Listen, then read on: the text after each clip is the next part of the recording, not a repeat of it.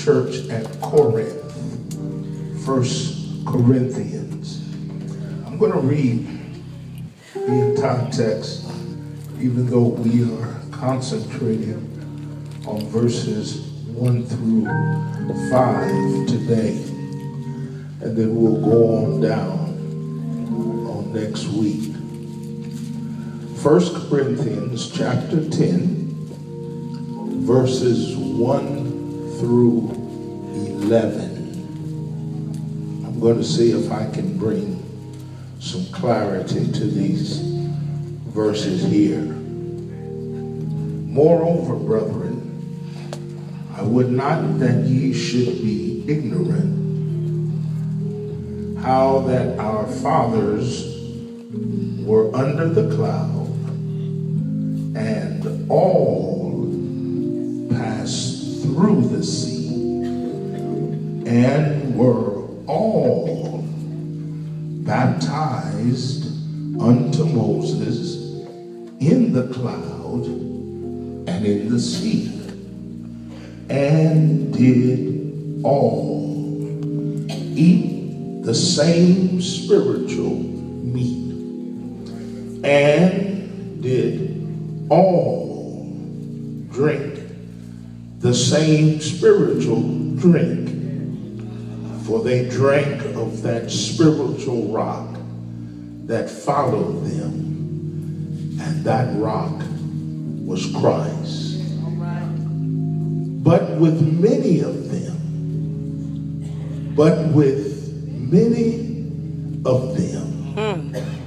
God was not well pleased. Oh my. For they were overthrown in the wilderness.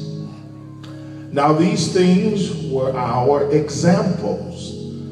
Paul says this was done as an example for us, to the intent that we should not lust after evil things as they also lusted.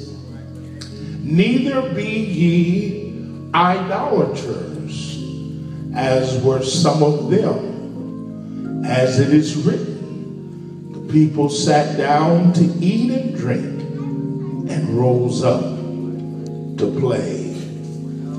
Neither let us commit fornication. Are you with me? Uh-oh. As some of them committed, and fell in one day 23,000. Wow. For those of you who are counting, that's 23,000.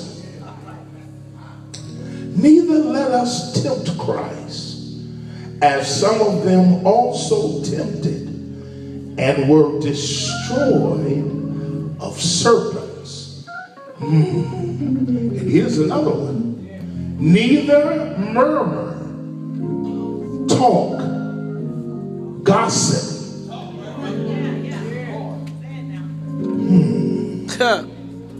Yeah.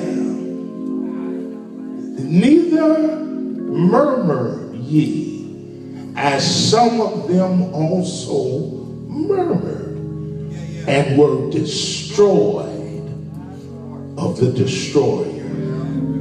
Now, he says again, all of these things happen unto them for an example, and they are written for our admonition, upon the ends of the world are come.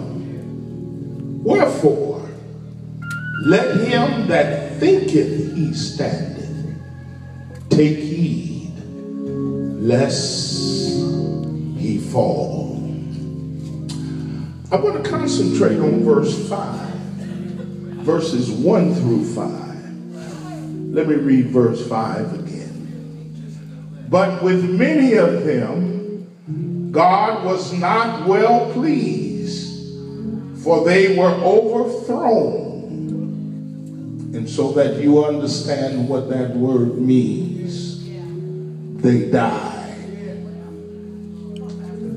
The implication is that their bodies were strewn around the desert in the wilderness because God was not pleased with them. I simply want to ask for the next 2 weeks this question, and it is a time for you to have self-examination. I want to ask this question: is God pleased with you?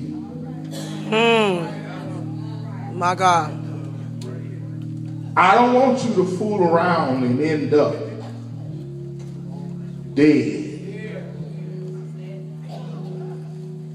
I just thought maybe we would ask the question: